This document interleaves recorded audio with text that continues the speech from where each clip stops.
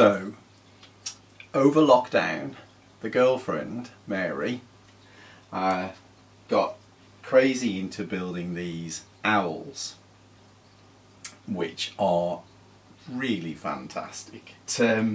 Well, it's her birthday coming up soon, and I've decided I'm going to make her a steampunk workstation so that this clutter of tools and bits and pieces can all be nicely piled into a station she can actually work at. But yeah, so here you go.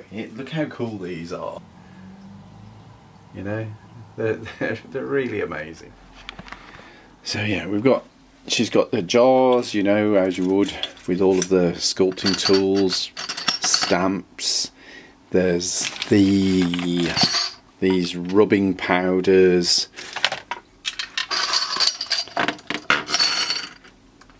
There's these little extruder pieces. So what I want to do is create a workstation that has a steampunk theme. These have a very much a steampunk sort of feel to them, and it should be fun and you know, usable by any crafter with a pile of tools. I should probably be quite envious that I don't have one myself for my own workstation over here.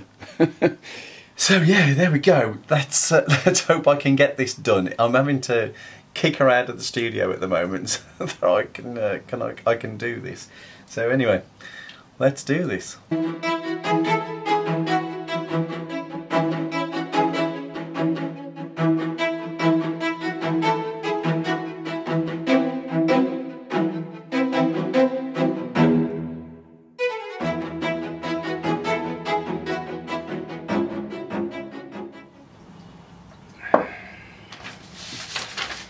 Okay, so here is the plan. If you can see it, maybe I'll put it up on the screen in the editing. So I've just got back from the local DIY store. They've done all of the cutting of the boards. There's a whole bunch of storage I want to put into this, as well as a place to work. So the overall area that I have to work in is this, which just about matches the area that Mary works on back there. So that should be a comfortable area for her to work in. I suppose you guys don't know, but Mary has quite the passion for storage boxes, all sorts of containers. So I definitely want to give this a real emphasis on little nooks and crannies and drawers and storage points. That's the plan here. I plan to have a raised shelf at the back here, and then rising up behind that, a whole load of various sizes of tubes which can stand tools upright in. That's the plan that just sort of sits back here. And then I plan to have fixed to the front of their steampunk-esque decor, like gauges and pipes, you know, that as if they're feeding one another. Then you know those little, you get like stacks with loads of little drawers in. I hope to get one of those, chop it up a bit so that I can place some of the drawers underneath this shelf, so she'll have a bunch of set of drawers there.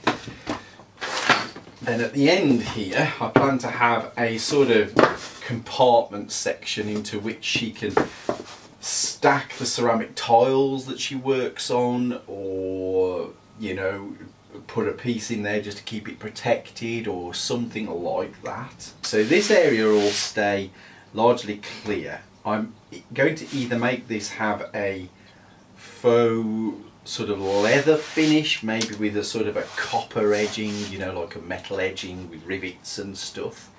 But on there, what I also want, I've got my Lazy Susan and a piece that will be like, I'm going to make this look like a riveted copper plate, and that will then sit here, and she will have her rotating working area. And then this whole thing, you might notice that there is another board that matches this one, so there will be then a raised piece, and then in here I want to fit a load of those little utility drawers that you can get in those sets. So it's going to be a crazy amount of little compartments to store little things in. This is going to be depending time, I haven't got that long, I might fit LEDs in some form or fashion. Okay, that's it. Okay, I'm going to start trying to put some more bits to this and see where I'm going.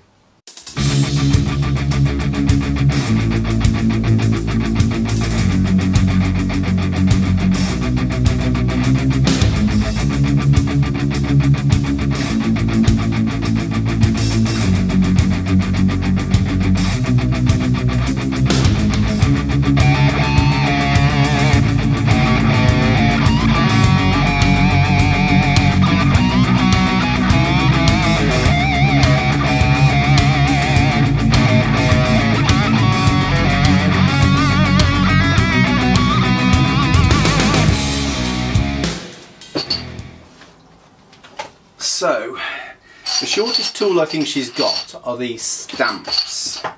I think I might need to make one of these much shallower, but definitely raise it up behind the shelf so that these effectively are like that. In fact, that might be the one to do it with. And the other thing is a lot of these are obviously plastic bottles, which are going to need sanding, and as you saw with the explosion of talcum powder there, they're going to need cleaning out as well. These tops, by the way, off these gravy granules, I think these will make some great little copper trays, and you know, just for holding little bits that you're using right there and then. Okay. it's a crazy one, this one is, really is. I hope it looks good in the end. I'm pretty happy. I'm sure it will. I think. I hope she likes it. I'm sure she will. Okay, so this is very roughly mocked up now. All these are still loose. They haven't been placed yet. So these little sort of trays, my thinking is that something like that, they'll go underneath there, so that Mary will be able to pull these out. No, that's actually a point. She wouldn't be able to pull those out.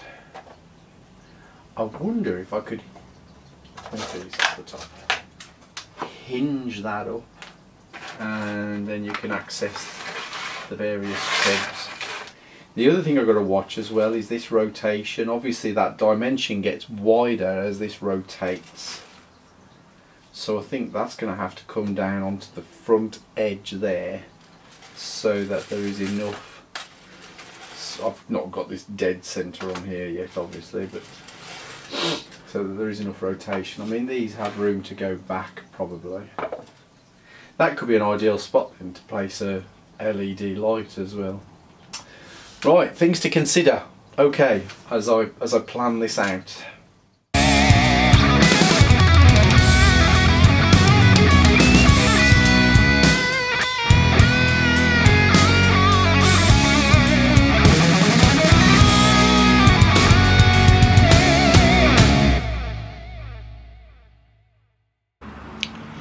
Okay, there we go. All of the organiser parts are in. They're all glued, they're all nice and solid. And I'm still having thoughts about the gaps that will be here. But I've got some ideas there. I think it could be an ideal opportunity to have the little pipes and whatever coming up that's going to make it look like it's some kind of factory of some description. I hate to see steampunk where it's just got cogs stuck to stuff for no real reason. I like the cogs to have, at least look like they're performing some kind of a function. So I've fitted a piece of wood at the back here, just a 3/4 inch piece of pine that I can attach hinges to or whatever for the shelf, so that this can lift up like that.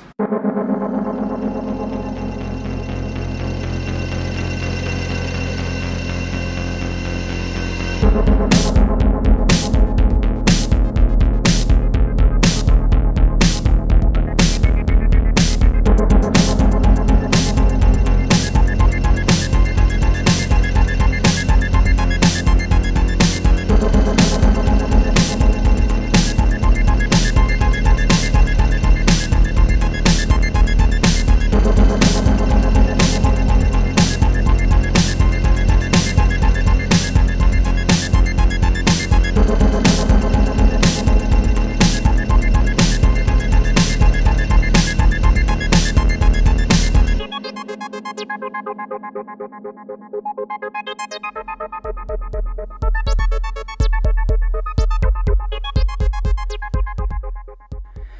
on the end panel here, what I really want to do is I've got this kind of rotating little bit of storage made up from some jars.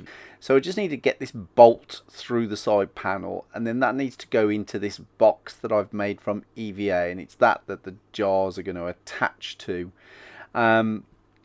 So I had to put a hole through there, and then I needed a central piece as well. I just glued that in there so that the bolt had something on the inside to pass through, which was fine. I would have probably made that box out of MDF again if I was going to do it again. The EVA was just not quite sturdy enough. But I could glue the jars to that pretty easily, and then just out of my bits box I found this little bit that I could fit in there as a turning handle. That was easy enough to just cut out the EVA, glue it in there. It was brilliant, it worked really well. Okay, so Mary's actually upstairs at the moment, so I've got to keep this one a little bit on the QT. But I've just done a quick dry run of putting everything together in the way I think this is going to work out, and I've got to say I'm super pleased with it. But here we go. So we've got a stacking area, we've got a shelf, there'll be a backer board on this as well. Got all of the tool holders at the back here, and they're all glued in. This is a shelf which will hinge up. Now I did want to put something on the side of here, but I don't think I'm going to be able to because of the way that's going to hinge up. So we've got these storage containers here. We've got the turntable that's going to work here. This is not fixed yet, so it's out of position to where it should be. And then this will be fixed down, of course, but for right now, we take that off. Then we've got a whole load of these storage drawers. She is fascinated, obsessed with storage containers, so hence that. We've got some tube holders here for, I guess, you know, longer things, brushes or whatever, and it's going to be, and I have some end caps on there which are made to look like gauges. And if you can see here, these are sort of insets, you know, that you can see into the drawers. I'm going to be putting detail work into here, and then make this look like there's lots of sort of pipes and bits going to whatever these gauges are reading. So it's a crazy project, and I'm really running short on time now, so I am going to crack on.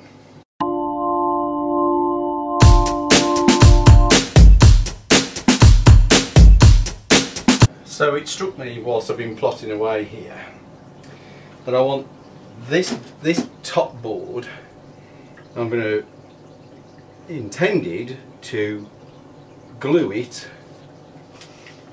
to the tops of these tray sets, and I bet any money this plastic will be really difficult to glue, but I can't rely on that for strength alone. So what I've actually done is I've just been over to the DIY shop over the road, and I've just had another couple of pieces of 6mm MDF cut. So I'm going to get you to come in so as you can see more closely what it is I'm doing. And what I'm going to do is I've had these extra pieces of MDF cut, so I can place those in there. And then I've had a long one cut as well. So this will fit in the gap there, giving me extra surface area here and here, and here and here and here. But as I was just explaining this, what I can actually do, remember this top is on there, but what I can actually do is screw through here, just a straight up screw through there, and I can do that all the way around. This piece, which is MDF, will be glued and tacked to both the base piece and the top piece. Those things combined will give me the strength that the base doesn't drop off the top work surface.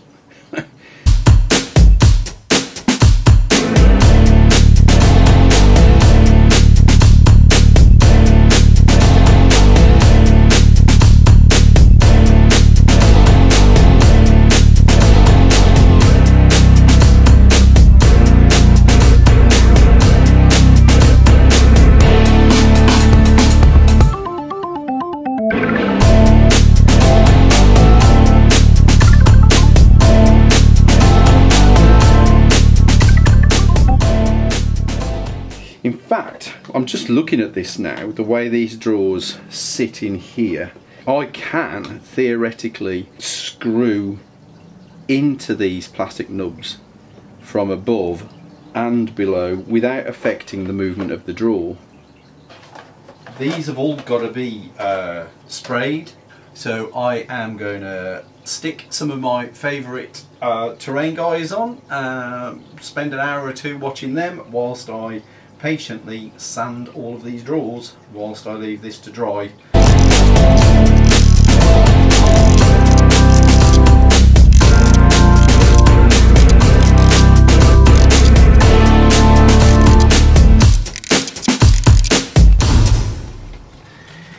Okay, so these the cradle that the trays fit in, that PP5, so apparently that's polypropylene, which is a hard plastic, and apparently this glue, Bostik hard plastics clear glue, will bond to both this and the MDF with a strong bond, which is good to know.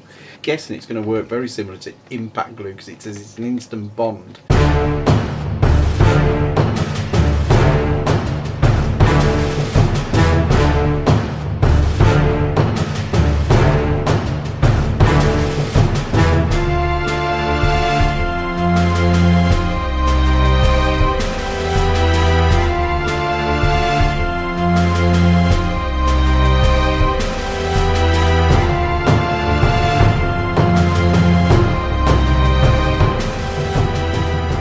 So I was just digging through my bits box and I found these, which I get off my rolls of paper for my big printer. So I've chopped that down in half because I need a run of these, and I'll just take you over to the actual build now so you can see what I mean.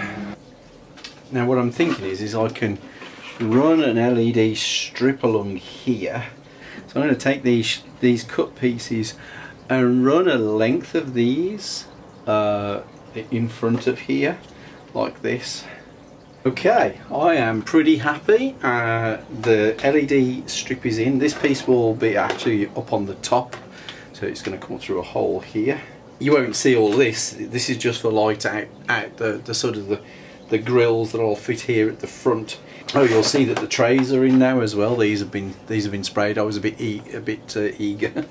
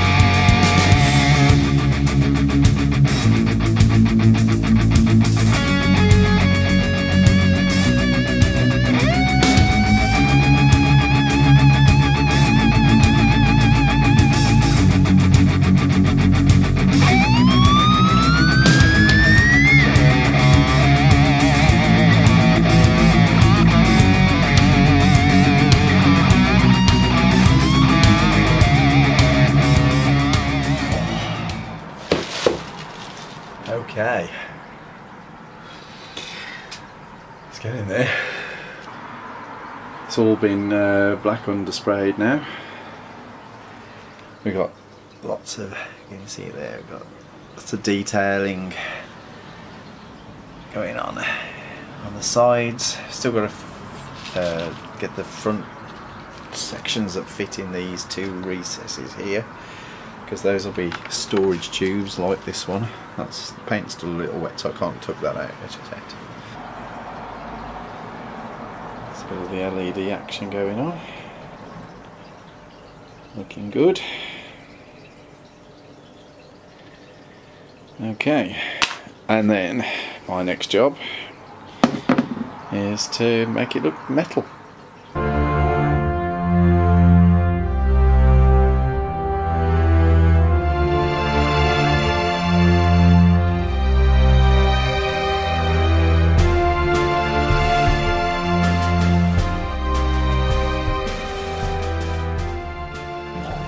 Okay, so I've took the top off this. I'll clean this out once I've got rid of everything I don't need to clean. But now I've got that done, I can sort of show you how I've done this. It takes a little bit of effort to get your blade there through that tin to start off with, but once you have, then you can start to cut around with relative ease. I mean, you've got to watch this end, obviously it is a little sharp, and don't try to force it too much, because you know you could easily twist this tin, especially as the rigidity of it starts to collapse from removing the ends. That tin could easily twist and this blade slice into your fingers, so I guess this bit isn't really for the faint-hearted, but I would rather do this, so I am recycling, than just ordering sheet metal off Amazon. There we go, that's it. Yeah, okay. So I now need to cut that down its length. I could probably do this with a pair of scissors, in fact. There we go. And I don't need to worry about these edges once they're in situ. So yeah, here we go. Here's my brayer, just an artist roller. Should be able to start getting that reasonably flat.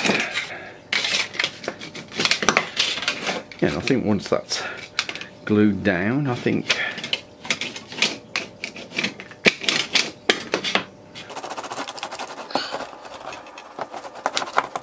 so. Yeah, the tin got very hot from the glue, obviously the hot melt glue. So I used the brayer again to just roll that in. That's being covered with the green felt. So yeah, I think that's going to look fine once that's on there as well.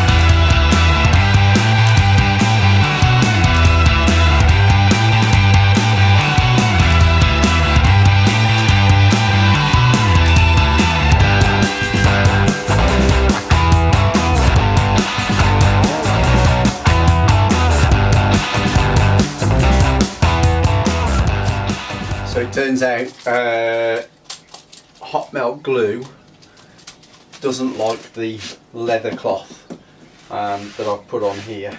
So I'm going to use that instead, see how that works out.